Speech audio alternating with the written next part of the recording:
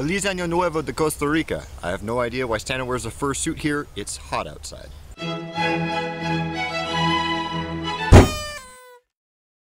New Year's is a time for reflection and determination. We look back on the past year, hopefully with some amount of satisfaction, and look forward to how we want to live the new year differently. Using the changeover of an arbitrary clock to bookmark a new leaf isn't really a new idea. The ancient Babylonians almost 4 millennia ago would sometimes throw hangover-inducing 11-day parties to celebrate a new year. During these celebrations, possibly because they wanted a fresh start and possibly because they ran into people at the parties, the ancient Babylonians would vow to return borrowed property and to repay their debts.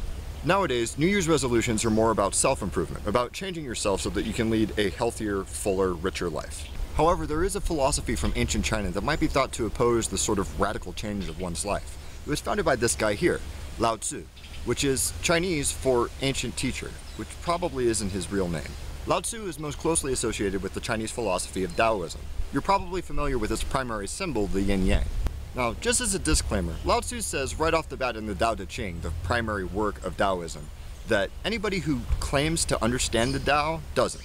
However, I'm a little bit of a skeptic, and there are a lot of philosophies and religions that claim that you can only really get at the wisdom of them if you accept them in their entirety, that you have to be a paid member to get at the good stuff. So I'm going to talk about Taoism like I know something about it, and hopefully I won't get crushed by an uncarved block or something. Taoism is a philosophy about the natural order of the universe, a sort of capital W way, the eponymous Tao. One of sort of the central ideas of the Tao Te Ching is how when human beings create labels for things, they inadvertently create a dichotomy which brings the opposite into existence. Like if I held up a stick and said, this is a long stick, that makes this a short stick and this an absurdly short stick, and so on.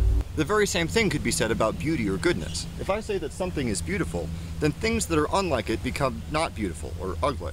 Calling something beautiful creates ugliness. Calling something good creates badness. This is especially relevant to a lot of people who like to label things and events with relationship to themselves. Something is either beneficial to them or not beneficial to them. Something is either good or not good. A lot of what Taoism is about is releasing hold on these labels, just letting the universe does what it does, the way, and aligning your own will with that way.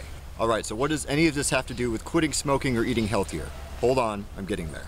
Taoism is a philosophy of acceptance. It basically states that we can call things good or bad as we like, but ultimately we're just partitioning off sections of this thing that happens that's called the universe. According to Taoism, you have a natural way of being as well.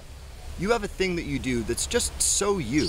The upshot of this is that you can harness the way that you are to make things happen.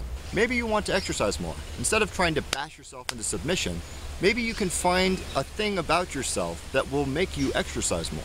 Maybe you can reward yourself with ice cream every time you exercise. Maybe you can find a sport that you enjoy playing. The idea is, instead of wishing that you were different, accept that you are as you are and find a means within your way, your Tao, to make things happen.